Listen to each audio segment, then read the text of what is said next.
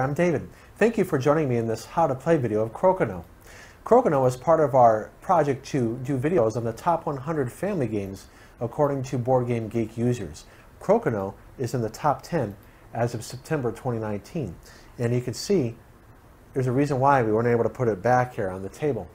So it's very simple rules, but if you have this version, which was released by Mayday Games, you'll see that there's a couple of small words that can make it difficult to play correctly. So I had to actually look up different rules online. So let me point that out to you if you happen to have this version. This is the one that was shipped about 2 years ago. I don't know if they improved their yearbook since then. But when you play look at the rules here.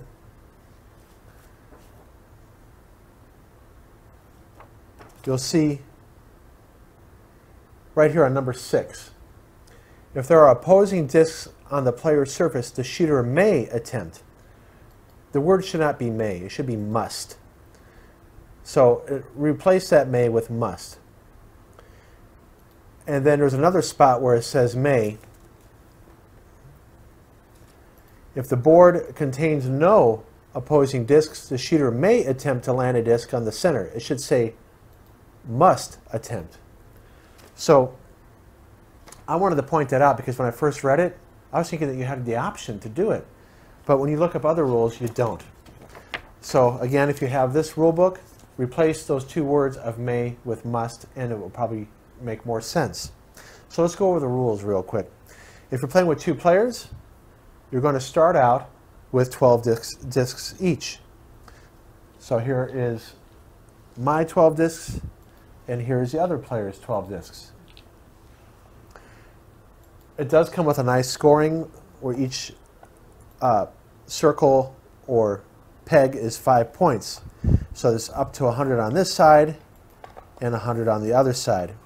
Now obviously you'd have to have it off to the side until somebody scores their first 5 points, but we just put them here so they don't roll off.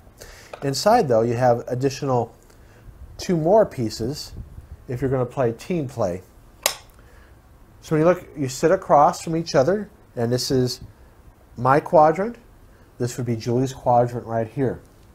When you take turns, so I must place my first piece anywhere on this edge up to over half of the first line.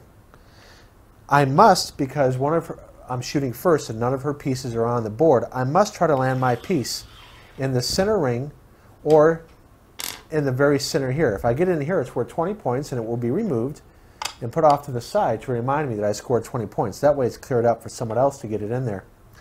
So I must shoot it and flick it and land it within the circle. Now I can cross the line. If it completely crosses the line or lands somewhere else, it will be removed. So I must land it in the 15-point ring. It can be across the line, which means it would still count, but it'd be in the 10-point ring. So if you touch the line, it counts as points in the other ring. Here it's 20, 15, 10, 5, and if it's touch the line over here, it's out. You put it in the gutter. So again, if it's on this line, it's worth 5. If it's on this line, it's worth 10. This line, it's in the gutter, it's out. So I must try to get it in here. If I overshoot it, it's removed. All right, but say I got here. Now Julie, having to go next, she must hit my piece. So she tries to do that. She missed. Because she missed, it would be removed. Let's say she had 2 pieces in here. She still must try to hit this piece. She could try to ricochet it. So if she ricocheted it like that, she'd be okay. But let's say she shot it and she missed. This piece is out. Or if she shot it, ricocheted it, and didn't hit my piece, both pieces would be out. So whatever the case is, when she flicks, she must have one of her pieces hit one of my pieces. I could have more than one piece in here. She must hit at least one of them to be a valid play. Now let's say I didn't have any pieces in. She still must try to hit it into the center. Let's say though, she has a piece out here. She hits this piece, still misses the center, and that piece gets ricocheted off. Both pieces would be removed. because she did not get it in the center. There's actually a specific rule here that explains more about that. If no disc comes to rest in the specific area, all discs contacted are removed to the ditch until the end of the round. So, in that example,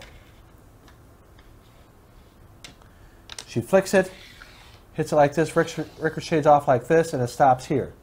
No disc came to rest in the center, and any disc that, the one that she shot and touched other ones, would be removed. So that's the danger of when you're by yourself, trying to get in the center. If you mess up and you ricochet off your own, you can end up removing more than one piece. So the game, players take turns, and then after they shot all 12 discs, you see how scoring works. So let's say it was like this at the end.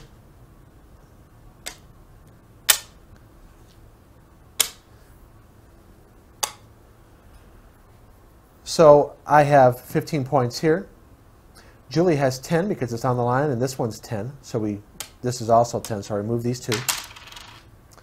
So Julie had 5 and 10, and I had 15. These are removed because 15 minus 15 is 0. But Julie did get one in the center, so she would go up 5, 10, 15, 20, and in this version of the game, the first to 100 wins. The players will now switch who goes first. So if I went first, Julie would go, and then we would play as many rounds as it takes until one person gets 100.